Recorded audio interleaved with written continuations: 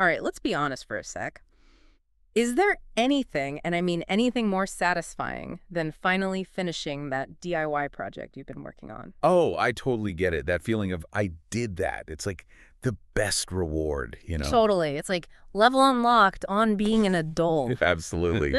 You save some cash, learn some new stuff, and you get to admire your work. So Mm, satisfying. exactly. But, and we always got to look at every angle here. There are a ton more people DIYing than ever before, and there are some hidden downsides, especially when it comes to, you guessed it, insurance. Yeah, you're totally right. I love DIY as much as the next person. But there are some risks that people don't always think about, things that could really come back to bite you when it comes to your homeowner's insurance. Bingo. And nobody wants a DIY project turning into a money pit, right? Definitely not. That's why today we're going deep on this blog post, and the title is Intense: DIY Disasters That Could Cripple Your Coverage. Wow. Okay, that definitely grabs your attention. No kidding, right? But you know what I find interesting? That word, cripple. Like, it makes you think this isn't just about a little inconvenience. We're talking about some serious potential consequences here. Oh, for sure. And the article does not mess around. They hit you with the hard facts right away. Get this. Electrical fires cause more than 50,000 injuries every year. Oh, wow. And over $1 billion, that's billion with a B, dollars in property damage every year. That's insane. And it gets even crazier. Water damage. Over $10 billion in insurance claims every single year. Oh, water damage is the worst. The worst. And don't even get me started on roofs. Those are another $5 billion in claims annually. Okay, so we've got these crazy statistics, right? But here's where it gets really real. The article makes this point that a lot, and I mean a lot of these insurance claims, they're from DIY projects gone wrong. And we're not talking about like building an addition on your house. We're talking everyday stuff people try to fix themselves. Yep. It's so easy to see how it happens, though. Think about it. We're surrounded by these DIY shows, tutorials online. They make everything look so easy. And yeah, you might feel empowered to rewire your entire kitchen after watching a 5-minute YouTube video, even if you've never changed a light bulb before. It's like the DIY version of thinking you're an expert after reading one article online. Oh, totally. It's scary how relatable that is.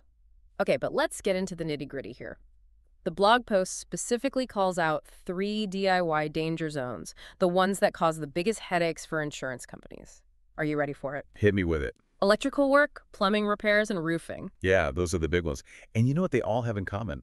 They seem so simple on the surface. Right. We flip a light switch a million times a day. Yeah. How hard can it be to rewire a whole room right? The famous last words. Seriously. Okay, let's break these down one by one, starting with electrical work.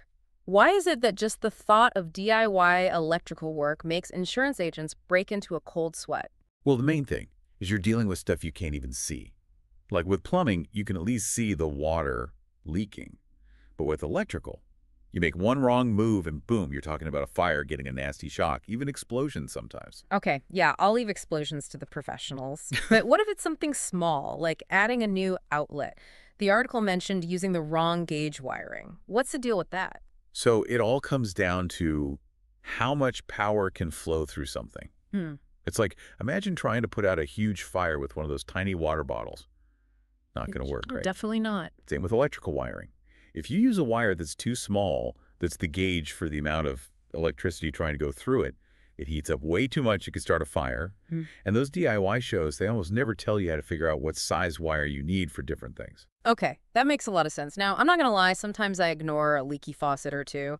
But after all this talk about electrical fires, I kind of want to know what kind of plumbing nightmares we're talking about here. What's like the worst case scenario with DIY plumbing?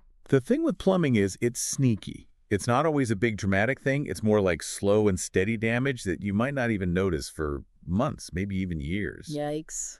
Remember those stats we talked about with water damage? A lot of those come from small leaks that are doing damage behind the scenes. Oh no. So like, what's an example? What seems like a small plumbing problem that could turn into a disaster if I try to fix it myself? Let's say you're switching out a faucet, right? And you accidentally strip a pipe. It happens. You turn the water back on, think everything's fine, maybe give yourself a little high five.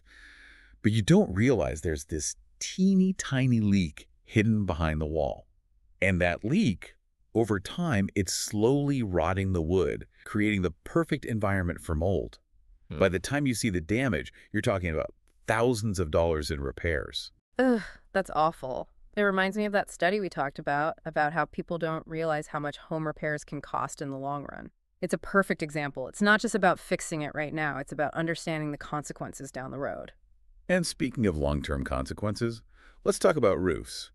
That just Oh, seems like a whole other level of DIY danger, right? oh, definitely. With roofs, you've got two major things to worry about: your own safety, and then the possibility of messing up your house. Yeah, I get nervous even thinking about getting up on a roof. And for good reason. Falls are a huge problem. And even if you somehow manage not to fall off the roof, there's still the issue of properly installing the shingles. Right. If your roof leaks, it can cause all sorts of other problems like damaged insulation, even structural issues with your house. It's a dominant effect. It's like that saying, for want of a nail, the shoe was lost. For want of a shoe, the horse was lost. Yeah. Except in this case, it's like, for want of a properly installed shingle, the entire roof caved in. Exactly. And that's not even an exaggeration. This is why when it comes to roofing, hiring someone who knows what they're doing isn't just about convenience, it's about making sure your house is safe. Okay, so we've talked about all the things that could go wrong, right? The fires, the leaks, the roof disasters. But let's talk about the insurance side of things. When this blog post says DIY can void your coverage, what does that actually mean? That's the big question, right? And it's where things get a little tricky. See, at its core, insurance is all about managing risk. When you decide to do a risky DIY project and you don't really have the skills or experience, well, you're making it more likely that something's going to go wrong. Hmm. And that means you might have to file a claim. So it's not like they have this rule where if you even touch a wrench, your insurance is gone. Not exactly. It's more about the details of the claim, the how and the why. If something gets damaged because of a DIY repair that, let's be honest, was way over your head and you didn't do things the right way, the insurance company might not pay for the damage. Okay, let's imagine this. Say I decide, this is totally hypothetical, of course, to rewire my whole basement myself, ignoring all the advice and warnings we just talked about. And then, surprise, surprise, I cause an electrical fire. Are you saying my insurance might not cover it? There's a good chance they wouldn't, especially if it's obvious that the fire started because the wiring wasn't up to code. And even if they do pay for some of the damage, your insurance payments could go up. Yeah, that makes sense. It's like they're saying, look, we'll help you out this time, but we're kind of on to you now, so things are going to be different. Exactly. They have to look at you as a bigger risk now. And in some cases, if you keep having these DIY disasters and needing to make claims, they might not even renew your policy. Okay, good to know. So, for our listeners out there who love a good DIY project but also don't want to burn their house down, what are the biggest things to remember? It's all about knowing your limits. DIY can be awesome, but you got to be realistic. Small projects, cosmetic stuff, go for it. But if it involves electrical, plumbing, anything structural stuff that could be dangerous or complicated, just call a professional. It's worth it. It's like that saying, measure twice, cut once. Or in this case, think about your skills honestly, then call the plumber. Exactly. And you know what? Talk to your insurance company before you start anything big. Tell them your plan and ask if there are any special rules or permits you need. They can tell you what's covered and what's not, save you a lot of stress later. And keep good records, right? Oh, absolutely. Photos, receipts, permits, anything that shows you did the work right and it's all up to code. It could be a lifesaver if you ever need to make a claim. Think of it like your DIY insurance policy. You know, this whole conversation, it made me think about something. The article is about insurance, right? But the comment section got pretty deep. One commenter, George, he compared DIY risks to that recent thing with the Frontier flight catching fire after landing in Vegas. Remember that? Oh, yeah. George's comment, he talked about how we just kind of trust some systems without thinking like flying. We don't ask about every part of the plane before we get on, do we? We just trust that someone checked it and it's safe. Right. And Amara, she talked about Paul Lowe, that hiker who died recently. It really got me thinking a lot of times we do these things, hiking, traveling, even big DIY projects, without really getting how dangerous they could be. It's true. I think that's a big takeaway here, Whether you're fixing something in your house or getting on a plane or going for a hike, it's important to be a little cautious, a little aware. It's not about being scared. It's just about making good decisions and understanding that our choices have consequences. It's like an ounce of prevention is worth a pound of cure, but maybe it's more like an ounce of thinking ahead can save you from a ton of insurance claims and potential disasters. I like that. It's about finding that balance, enjoying life, but also being ready for anything. Well said. Well, on that note, I think it's time for us to wrap things up. Huge thanks to everyone for listening today. And remember, that feeling of finishing a DIY project, it's amazing. But it's not worth risking your safety, your peace of mind, or your bank account. Couldn't have said it better myself.